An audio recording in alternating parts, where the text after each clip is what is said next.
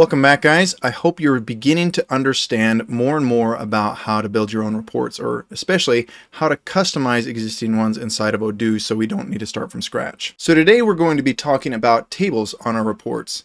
These are tables generated from a many-to-one relationship. So like a sales order has sales order lines, or an invoice has invoice lines. This is likely to be the most technical of our discussions around reports. There are going to be some other ones related to logic, but this one, you're going to have to step through bit by bit.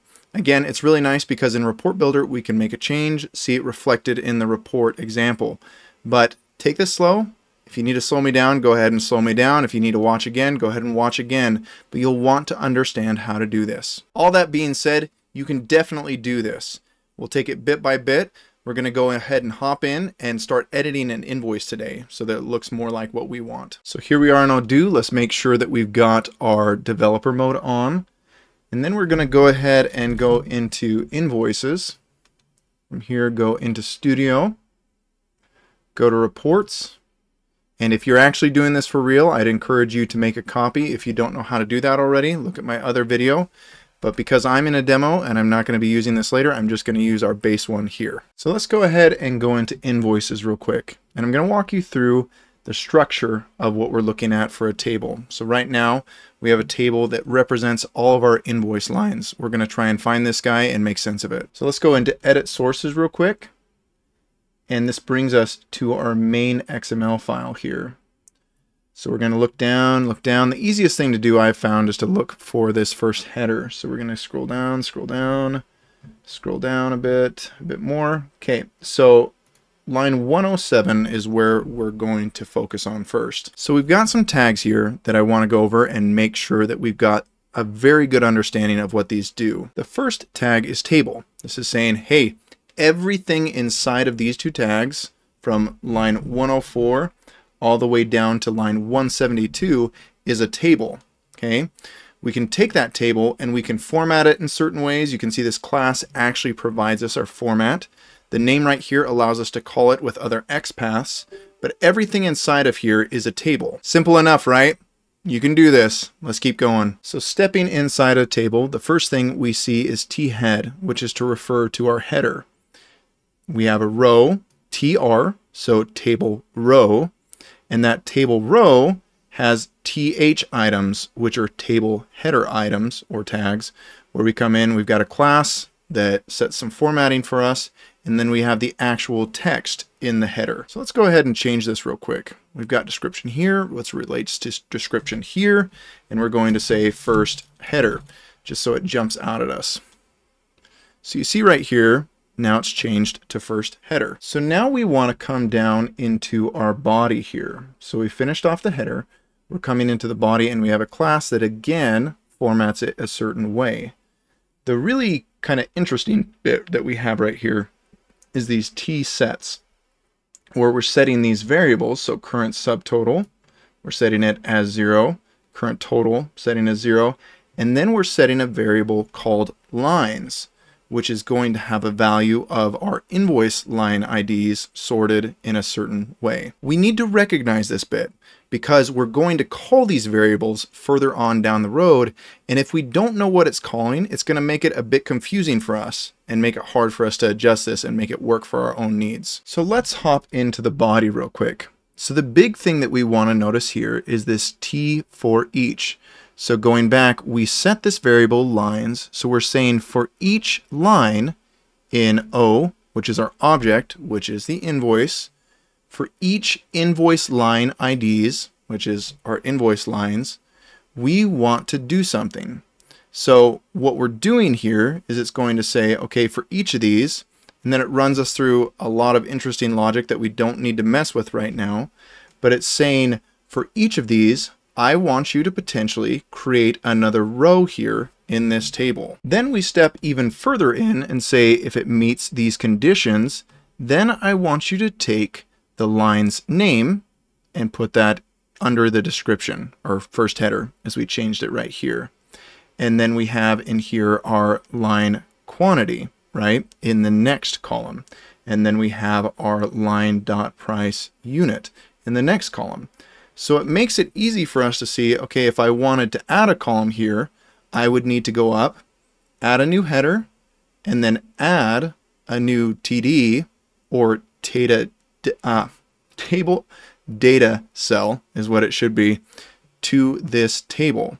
That way I can adjust that as I want to. So your head may be spinning a bit with all of this. So we're going to take this, change it up a bit so you can see how things react, walk through a real example so that hopefully you get a better grounding in this and you don't walk away feeling frustrated. Well, my training's in accounting, so let's go ahead and have this show the journal entry or the journal lines tied to this journal entry, just for fun. So it's actually been a couple hours since my last bit in the video. And it's not because I had to go do anything else. It's actually because the report kept saying, oh, something's broken. Oh, this isn't working. And that gets incredibly frustrating. So I want to walk you through why it happened. So let me show you one of the things I did. So I started by coming in and saying, okay, I don't need taxes anymore. Let's go ahead and remove that. We go ahead and try and save. And you see this report addition failed, which means that we can't actually do this. Now this is the really frustrating bit about XML, and it's part of the reason why if you don't basically want this report as it is, you're better off creating a new one. So let me show you what's going on here. So let's go over here and look. We've got all these views that are relying on each other in different ways, and we would have to trace all of that down if we want to use what this report already has. In a lot of cases, it's probably better just to build something new if we're worried about that and if we keep coming up against that error. This again brings up our safety video. It's really important that we have version control and that we save regularly, because you can imagine how frustrating it would be, and I've experienced this over the last couple hours, if you're going through changing things and you're not sure what's causing you problems. You want to save often, and you want to make sure that you have versions so that if you get something right, you make sure you keep it. All that aside, I still want to show you a good example. So let's go ahead and copy that section. Then we can mess with it because nothing's relying on it, and we'll build out something new. So let's do this bit by bit. First thing we want to copy. We really like this table. We're just going to go ahead and change the name. So we're copying the table. Give ourselves a little bit of space here. So we've got our table. And we'll click format in a second to close this up and make it look nice. We just want to make sure to rename this table so nothing else is referencing it. So let's go ahead and put in table, and we're going to call this JE lines table. And let's go ahead and save. Now we're going to go ahead and copy our next section here. So we've got our table head. We're going to take this whole thing here, drop it in here again. We got our T head. I'm going to click format just because right now it's looking a bit ugly. Okay, and we're going to come back in here. We've got our description, quantity, unit price, discount, all the ones that we had previously. So we're going to trim off some of these because we really don't want all that other stuff going on. So we're going to say this is our description. We need to take this and change the name just a little bit. So THJE description. We're going to say THJE account and change this to account. And then we're going to grab this real quick and give ourselves two more, and we're going to say THJE credit. Change this name here to credit. Oop, missed the E. And we're going to grab debit here as well. THJE debit. And we're going to go ahead and save. This is our header here. Hopefully this isn't making you burn out too much. We're almost there, and you'll have these tools in your tool belt. So now we're going to build out our T body. I'm going to copy all of this, bring it up, stick it underneath our T head right here. Okay. You can see I did some stuff ahead of time just to make sure we're all good. Now what we want to do is our class is good.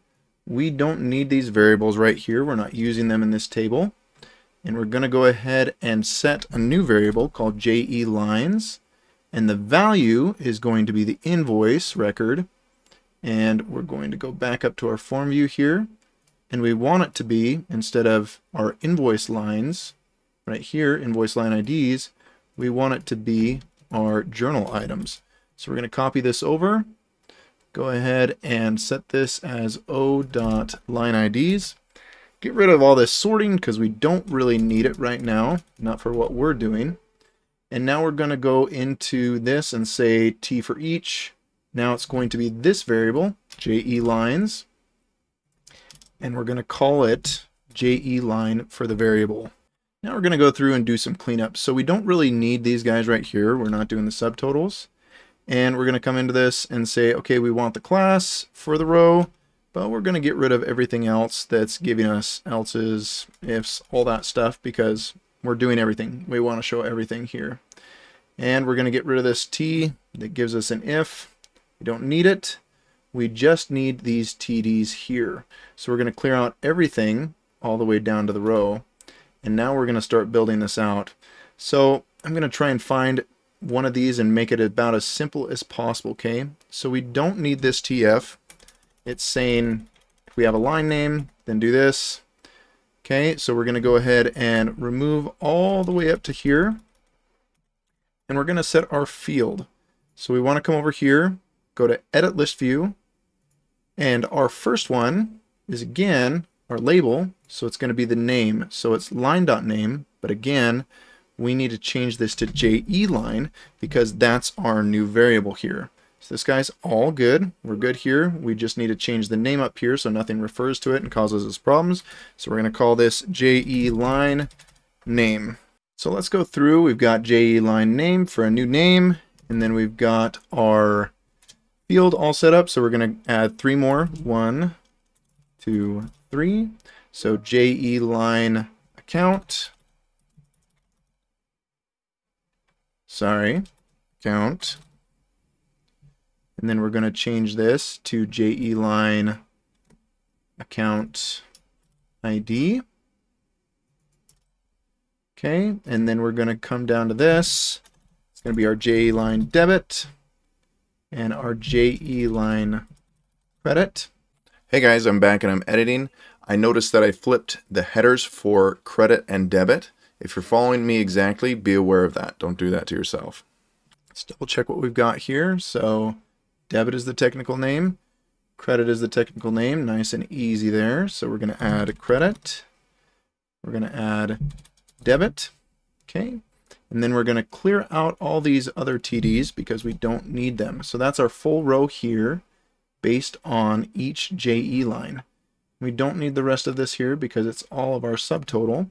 So let's make sure we're only clearing out what we need to. So we've got our T for each right on this level, our row, and our TDs here. Viewers, we're going to go ahead and save this guy, which I already did. So you can see the result of our hard labor here. So we have this description, we have our count, we have our credit, and our debit. Now we need to clean up some of this formatting here to make our lives a little bit better to where it looks clean and we're doing this properly. So you see this text end, that's our problem on the top side, or at least on the header.